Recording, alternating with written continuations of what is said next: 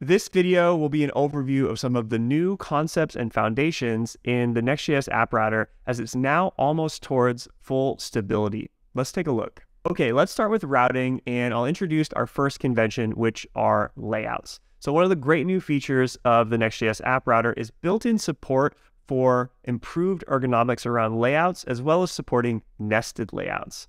So in the app folder or app directory here, we have a new file, layout.tsx, because I'm using TypeScript, and this defines the root layout for my application. So as you'll see, it exports a default function, the root layout, which takes in some children. It renders those children in an HTML tag, and this is what we're going to initially see when we visit our application at localhost 3000. So let's go to localhost 3000, our application loads, and we see hello world. Now, inside of this layout, you'll notice that I haven't defined the text hello world anywhere. Now, the foundation of the Next.js app router is composing different React components, and this is how layouts work at their core. So this component is actually composing a page, which is another convention we can introduce. So if we look at the page file, denoted by a special page.tsx file name, we see that there's a default exported React component that returns some JSX, in this case, an H1 saying hello world. Now, this is what we're actually seeing over here on the browser that is making this an addressable piece of UI. So if I open up our dev tools and I actually inspect the output here, we see the HTML tag, the body tag, and then the H1 from our page. So the layout and the page were composed together. By default, all pages and layouts inside of the app router are React server components by default. Now, this is a new way of programming with React. By default, this means that your code only runs on the server. So for every new additional component you add in your application, it's not sending any additional JavaScript to the client side. It's securely running only on the server. Then, when you want to introduce more code on the client side, you'll have client components for interactivity. But first, let's finish off talking about routing. So we have our index route here defined by this page in the app directory. But if we want to create a new route, we have to create a new page file. So what I'll do is I'll make a new folder, and we'll call this about. And then inside of that folder, I can define a new file, page.tsx. And then we can just put in a default exported React component here that returns some H1 that says hello about. So if we go back to our browser and navigate to /about, we see that we have our new text displayed in the browser. So the file system-based router that you love of Next.js still remains and is improved and enhanced with the app directory. Just like the pages router, this supports more than just static routes. We can also have dynamic route segments. So for example, if I go to our app directory, I make a new folder, let's just call this blog. And then inside of the blog folder, I make another new folder. We'll say ID, and we'll use these brackets here, these square brackets, to denote that this is a dynamic route segment. And then inside of that folder, we'll define a new page. So just to recap here, the page is what marks the UI as an addressable route that you can navigate to inside of your browser. So let's say that we have another React component in here. We'll just call this blog.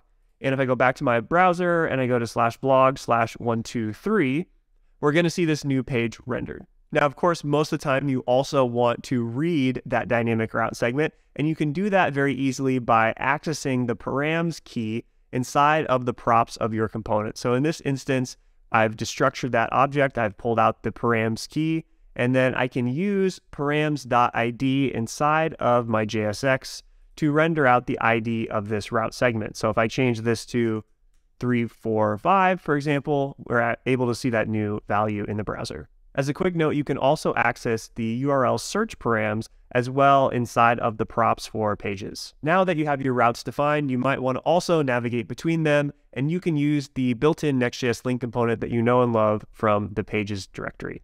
So I've went back to our index route. I've updated the default exported component here to render out a link component, which just renders an A tag under the hood, and that's going to navigate to the /about route. So if I click on this link, you see that we very quickly transition between our pages using the link component. This also supports routes with dynamic route segments as well too, like blog/123, for example. Okay, so you have your routes. Now let's talk about data fetching. So we want to get some dynamic data inside of our component, and display it on the screen. In the pages directory, there were Next.js specific APIs like get static props and get server-side props that enabled you to do this. But in the Next.js app router, we've taken the opportunity to drastically simplify how data fetching works by building on the latest React innovations. So to do that, let's take a look at how we can fetch some data inside of our index route. We'll start by marking our component as an asynchronous component. Remember, these are React server components, so they securely run on the server by default. Now our component is able to support awaiting some promise inside of the body here. So let's say I wanted to do const response equals await. In this instance, I'm getting a suggestion to fetch information back about the Next.js repository. Then once we have that response, we can get the JSON from it. And then inside of the JSX, we could actually consume that data. In this instance, I will just update this instead of JSON. We'll call this data. And I'm not exactly sure what it's going to give me, but we're going to give it a shot. Okay, so there's an ID here. If I wanted to, I could click into this and see the format we're working with. ID, name, full name, all these different things. Let's make this a little bit smoother by using TypeScript. So I'm going to go up to the top and I'm going to define a type. And let's call this a repository. And it has an ID, it looks like it has a name, it has a full name, all this looks good. Inside of the app router, it's a lot more simple to get great support for TypeScript out of the box. So for example, I make a fetch to get some data, I get that data back, and now I want to mark this data as a type of repository.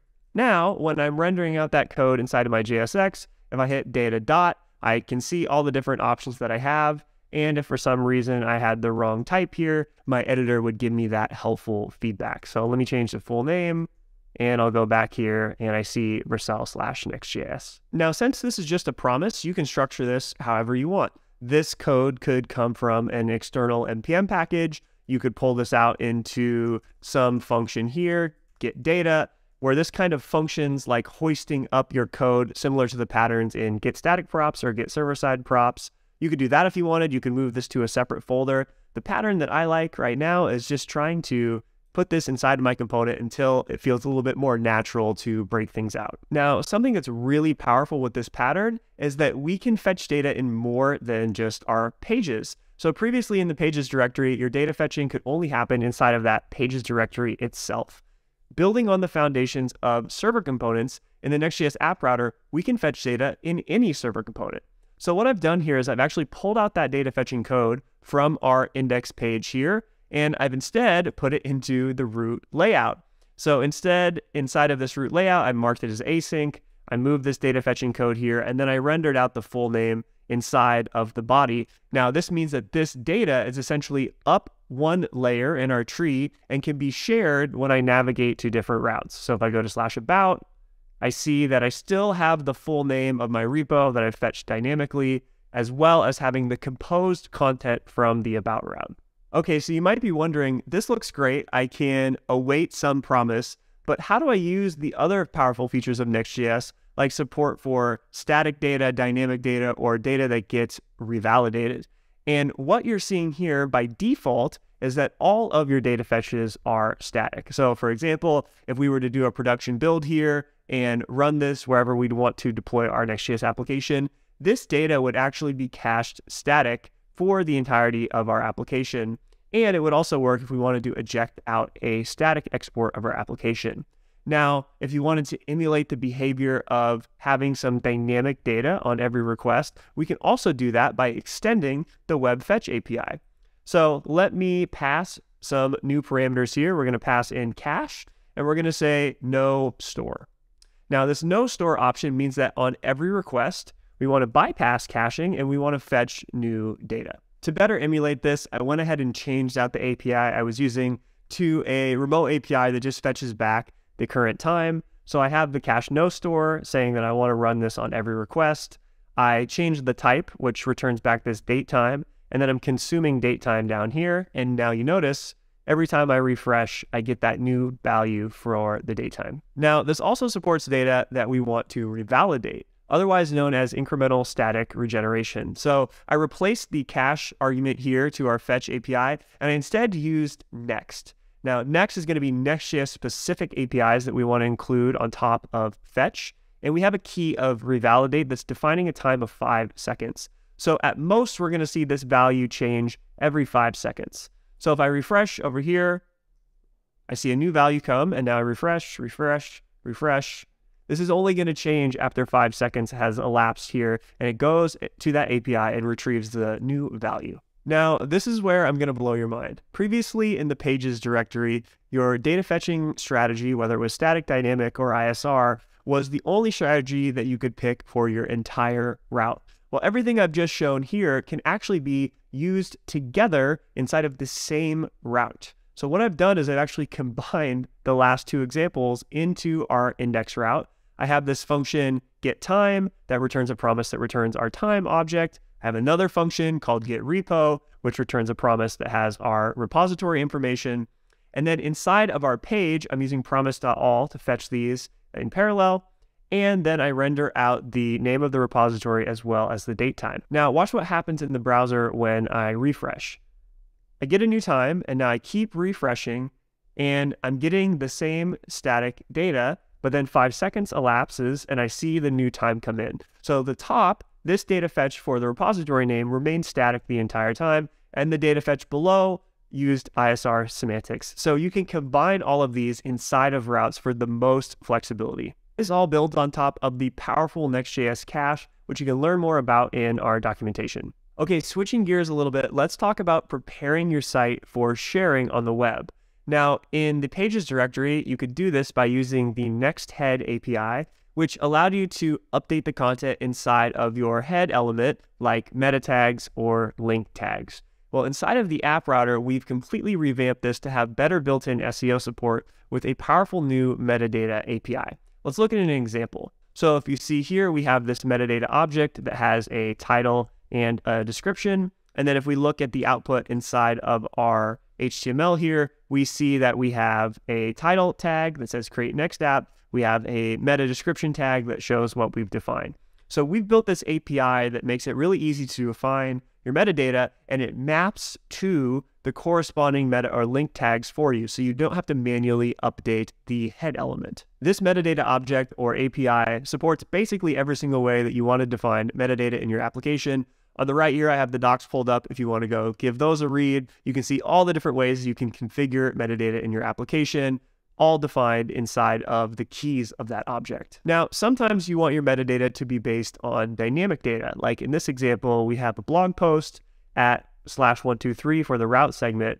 The static metadata approach won't work here. So we also have an API called generate metadata that takes in the same params as the default exported page and allows you to return an object that uses that exact same metadata API. So for example, if I put the title to my blog post and I hit save, on the right, you see that the browser updates and I see the new head of my blog post get populated with the title tag. Now, again, this uses the same data fetching primitives where you can call any promise, whether that's from your database, whether that's using the fetch API, and these are automatically deduplicated. To demonstrate this, I just went ahead and refactored the last example to make the route here /repo/name, where name is the dynamic route segment. And this function getRepo now is actually reused in both generate metadata as well as our asynchronous component here that's actually rendering out the name of the repo. So for example, if I was to change this from /repo/nextjs to /repo/turborepo, we see that we get our new data. Now, while I could keep going and talk about some of the things of Next.js you already might know and love, like image, font, and script optimizations, or even some of the new stuff that we're working on that might already be out by the time you watch this video, we'll call it a wrap for now. Hopefully this was helpful to understand some of the new conventions and foundations of the Next.js app router. Give our channel a subscribe if you want to see more content on Next.js and React, and until the next one, stay tuned.